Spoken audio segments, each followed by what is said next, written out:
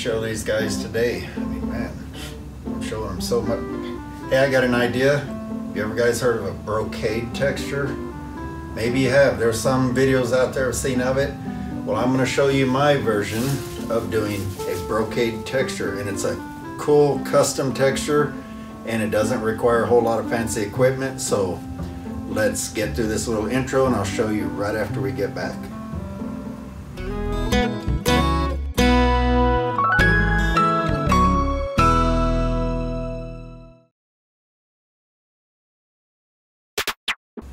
Okay, what is a Brocade texture? Well, here's a little picture of it. I'm going to show you the final result here, even though I haven't done it. But you know, this is magic of video. Actually, don't let me forget. I don't ever want to forget this. I appreciate you guys showing up here. I appreciate everybody in my community here at the Kilted Guy Videos School of Drywall School. Don't even know how to say that right, do I? You know, I try and connect with everybody because I'm here to help you guys. I'm here to teach you, so hopefully I do. If you have any questions, don't hesitate to ask them down in the comment section or shoot me an email. There's a link in that description down below, as well as a link to some of our other videos, some information, a lot of good information down in that description down below my feet section. So check that out. Now I've shown you a picture of what that is. Now I'm going to show you how to do it. And one advantage to this is it doesn't require an air compressor. It doesn't require any fancy tools. It basically requires a pan and a knife and a bucket of mud. Now you might need a drill or something to mix that up, but basically it's a pan and a knife, and then we're going to make this little tool here, and you can make it about any way you want. What I did, my dad showed me this little trick many years ago. See, I grew up doing, we'll leave that in there probably, won't we?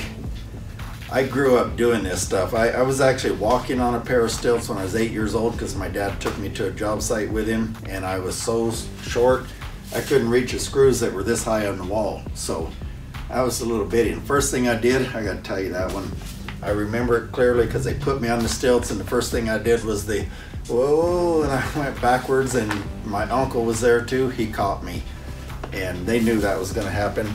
Well, I spent the rest of the day actually spotting nails, and I would spot a nail about like this. It'd be about like, and then I'd hold the wall, move down, spot the next one. So I've been doing this a long time, but anyway, my dad showed me how to do this, and all we do is take like this, I believe, is a piece of 3/4 inch particle board. You could use plywood or whatever. And I took an old stomp brush head and attached to here so that I can screw a extension pole, like a paint extension pole, onto this for reaching ceilings. And then you take some insulation and staple it to the surface and wrap plastic around it, and then you've got this squishy surface like this. That's really all there is to it. So I mean, you can make that a dozen different ways.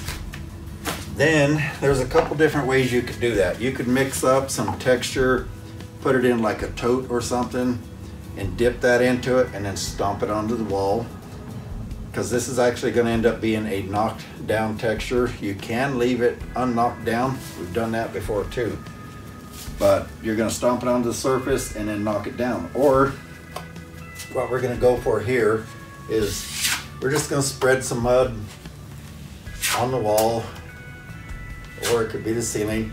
Now you could roll this on. That's how I'd probably do it if I was going to do a lot. And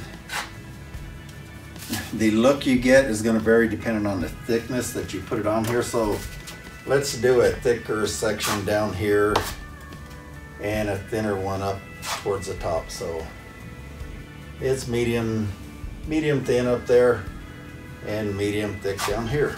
I'm not sure how, I do know how far the camera can see. It can see all the way down here. I'm using a different camera.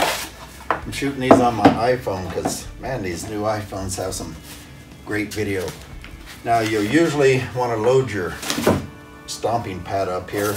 You can do that by stomping it through the mud a little bit, or we'll just get it started here with some mud. See if we can't load it that way. Usually we just go ahead and stomp it around a while. So if you've seen my stomp brush texture, it's a similar concept, but it gives it a different look. Okay, so now you can see it just leaves a whole lot of peaks. And you know what, I would play with this. I actually haven't done a stomp or a brocade texture in quite a while. I wanted this one to be a little thinner, but because I loaded it, it didn't come out quite as thin as I want, so let's redo that top half a little thinner. The bottom half, it's heavy, so I like it.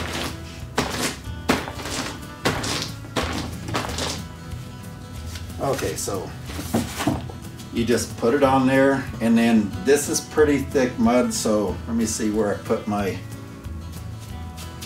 there we go, where I put my knockdown knife. And I use a plastic knockdown knife. You can use a metal one, but it's going to lay it down flatter and smear it more, and it tends to leave more edges, so I kind of like this look. So now we could let it set up a while, or we could just go over it right now. And I usually like to do my knockdowns 2 different directions. It takes away that pattern that you get if you go all one direction. Now that's sample 1. I'm going to show you a different way here in a second, but that is sample 1, and I'm going to take a picture of this. So I'm going to stop the camera, take a picture of how this looks and how this looks, and then I'm going to get a different piece of sheetrock out here, and we're going to do it a slightly different way. So hang on, we'll do that right after this, but here's how this looks on a still image. Okay, now what I want to do is show you a different method that should give us quite a bit different look. Okay, so this time what's different is we got the mud in the tote, and it's slightly thinner than it was, not much. And let's see where I can do this. This time we're going to dip this into the mud. We want to get a pretty good load on it and just stomp it around here and there. Get it loaded up good here.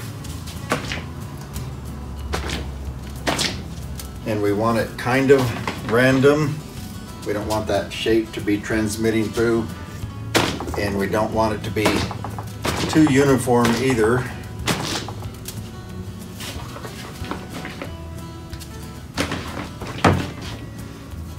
Let's go for a little more over here.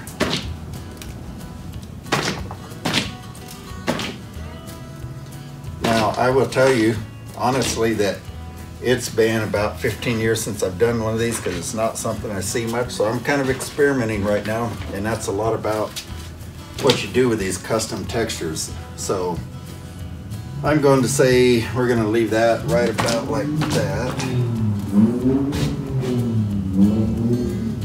That's the little car goes by revving its exhaust. And then we're going to knock that down and see what that comes out like.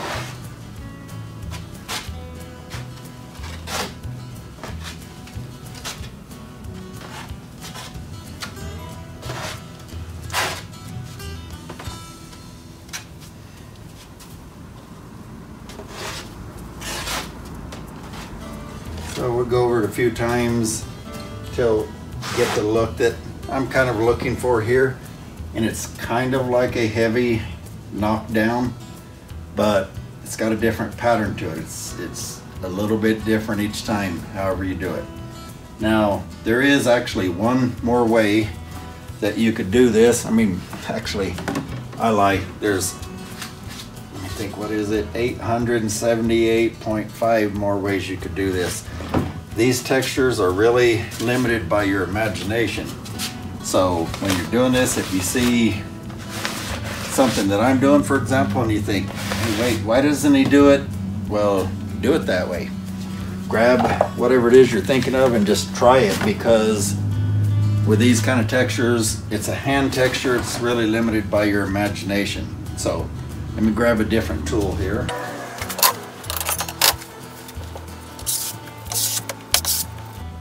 Okay, I grabbed this is actually a concrete finishing trowel. I do have swimming pool trowels. They have the rounded corners.